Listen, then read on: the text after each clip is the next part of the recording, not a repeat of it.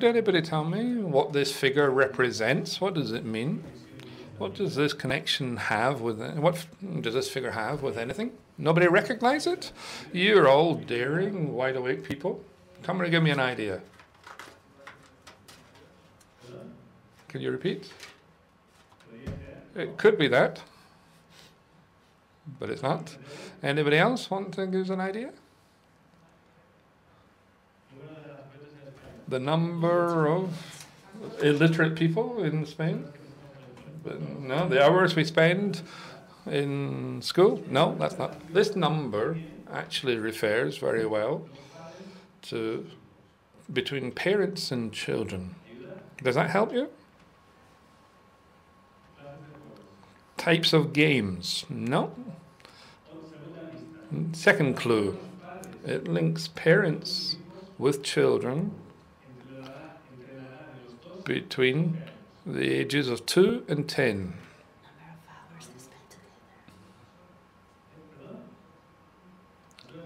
The hours they're together.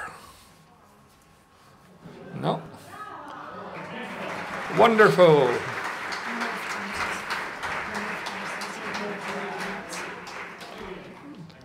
You've just ruined my talk. You've given the answer away, but you're quite right.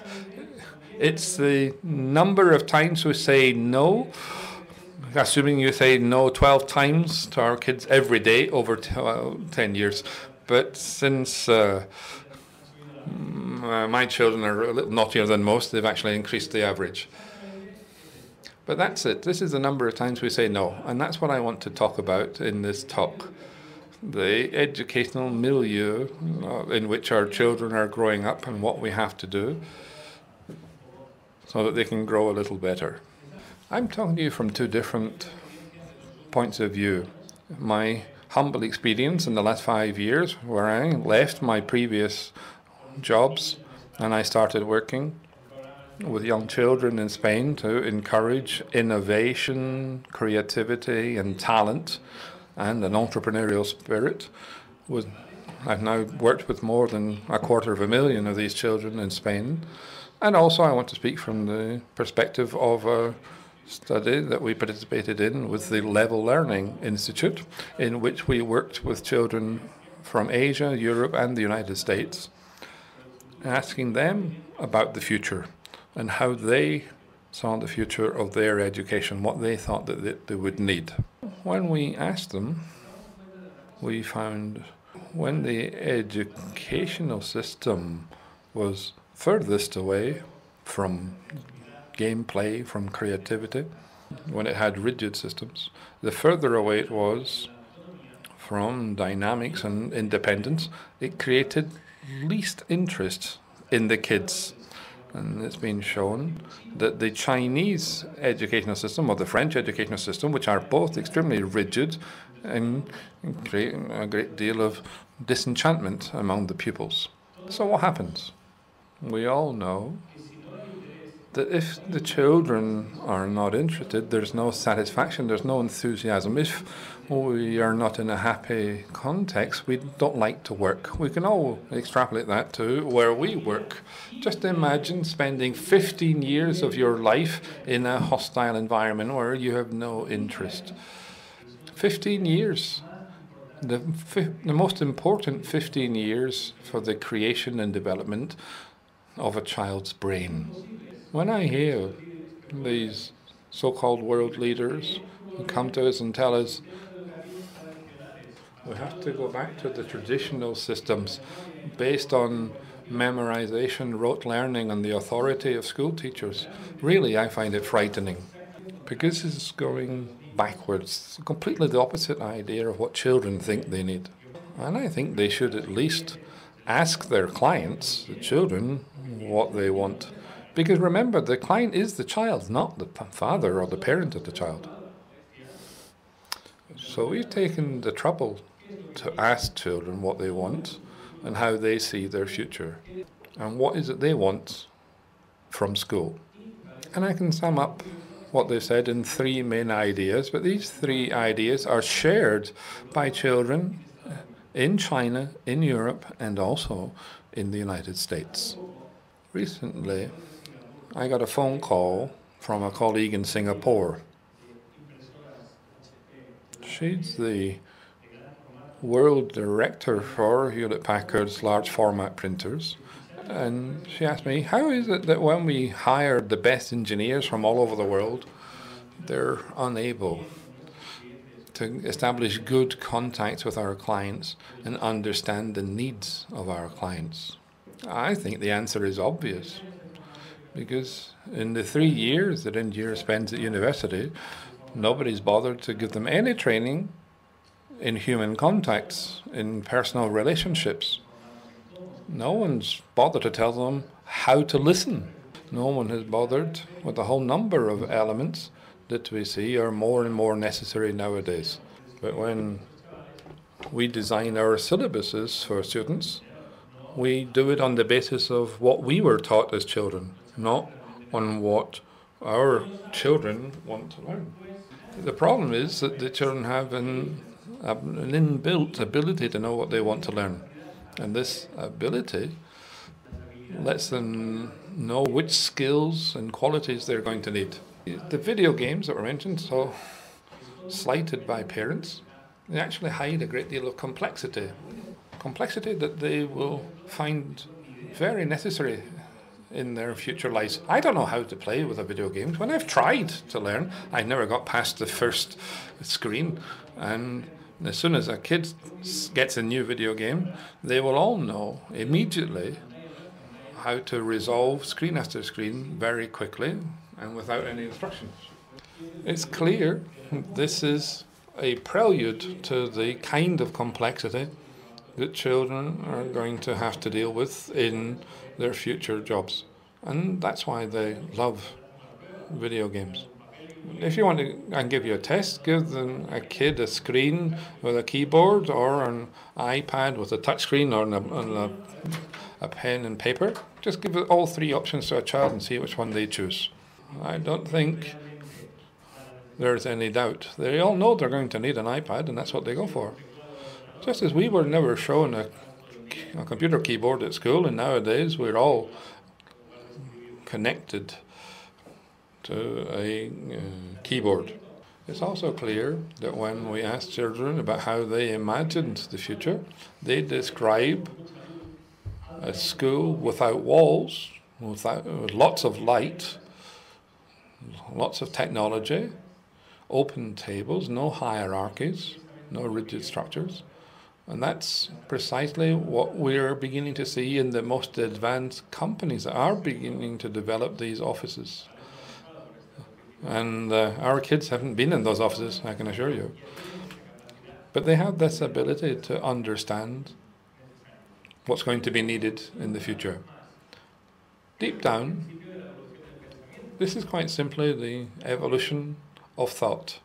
We start by studying astrology because someone was curious to find out why did those things up in the sky move. From that, it generated knowledge, and this is knowledge that we're transmitting from one generation to the next.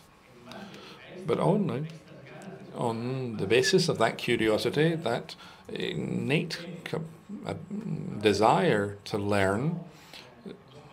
That curiosity is how it's been possible for the human race to evolve over history. So the first conclusion is that kids have this innate ability that lets them know what they need to learn. But first let's have an artistic break. This is an exercise we did with some kids. We asked them to draw a robot that would help them in their day-to-day life. This is a robot, rather a complex model. It will stand guard over anywhere while you're not at home. If anybody tries to come in and you need to type in, key in a secret code, if you get it wrong, there's a siren which will appear, an alarm that will sound at the house and on your phone. So this child is very imaginative. But perhaps later on they'll want to be a public servant or find a job with zero creativity. Here you have another child with a very complex robot which includes TDT, DVD player, a hairdressing salon, screwdriver, everything, lots of things. But if you think these two drawings are rather dispersed, let me show you another one that's a little more specific. This robot helps me blow my nose. So let's see the second definition, the second conclusion rather, of this study. That conclusion is that children want new ways of learning. They want to learn through playing, through sharing experiences. They want to learn through creativity, through innovation. They want to see new ways that will allow them to explore. The old ways of teaching for most children today are completely obsolete and don't produce any motivation whatsoever. They want to combine different sources of information. They want to combine video and real face-to-face experiences with remote experiences, which is really not so different from what we already have in the form of e-learning. They want something that will allow them to combine different elements in order to respond to the needs of each child in line and at the pace that those children need. They want to make their own discoveries. They want to try things out and apply their knowledge to different situations. And deep down, just like in the US universities that we put up as examples, but which isn't as common as we would like, what they would like to have is to work with the case study. They want to be working in teams, and they want to be working without exams. And nobody's going to doubt that the graduates of such and such a university know nothing. In fact, what's happened is that those universities have been able to motivate them enough so that the students have studied without having to threaten them with an exam or a grade. The children prefer to learn how to learn rather than learn how to do. Now, continuing with this art gallery of children's art, here you have this 5-year-old who's already is very intuitive. He's saying, this robot will help me to convert bad people into good people. The third and last conclusion is that children want mentors. They want facilitators, leaders who will guide them to what they want to learn, rather than the old-fashioned teacher. They want one-to-one contact or many-to-many rather than one-to-many. They don't want to see a lecture or a teacher giving a lecture on a subject. That's an old-fashioned concept because they don't respect the principle of authority any longer. They also want to learn with the key concept of adaptability. They want education to adapt to the pace of each and every one of the students and to the style of the students. And this goes very closely hand in hand with what I said before about e-learning. E-learning allows us to set the pace and to individualize the style for each individual. Let me share a story with you. Do you know the impact on a child? At 3 years old until the age of 6, while they're at preschool, obligatory preschool, while they're sitting and working with other colleagues around a table, working and drawing. And then at 6 years old, they enter primary school, and now they're going to be seated individually, looking at the back of the head of the classmate, instead of sharing, instead of working together face to face. The impact of that is huge, but since we never ask them, nobody seems to care about it. And if anybody wants to ask, does this mean a change in the education system? Then of course it does. But fortunately, as with everything in life, an unforeseen X factor has arrived that's allowed us to change this very quickly. Have you ever heard of the 1+1 program? That's a computer for every child in the classroom. That's really going to be our salvation. Because what that program is going to do, it's already doing it, is generate totally individualized learning systems. It's already in place in this current academic year, and it will be the case in 2 or 3 years in secondary schools too here in Spain. It's working and advancing very, very quickly. And in this academic year, in some experiments of virtual stores, obviously with the cooperation of the teachers, the students will be able to download an application for 80 cents or 60 cents. They'll be able to show them how the heart works, and they'll be able to see how it works or what's the function of a heart. And for only 70 or 80 cents, they'll be able to access the main principles of physics very well illustrated. So this is a little the good news, that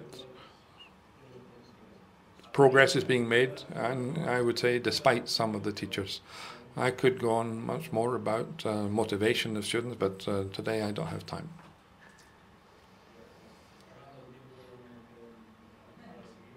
Yeah, in fact, I think I've run out of time. That's why the next slide's not coming up. So just to conclude, I want to say that our children will be living in a very complex society in which they'll have to resolve problems that we cannot even imagine now. They will have to apply skills and abilities that are innate in them, and they'll have to apply knowledge to situations that are completely new. With what we give them in the books, they're not going to have enough. So we have to let them learn naturally these new concepts that are very, very unusual and difficult for us. And we can't understand them because we don't understand them. We veto them, but we have to let our children learn them. Because basically the conclusion of all I've been saying is that if we were to start listening to what our children are asking for, if we actually gave them a chance to find their vocation and give them facilitate that vocation instead of imposing the techniques of 100 years ago, then we would begin to understand what those children need to know for their future. Thank you very much for your attention.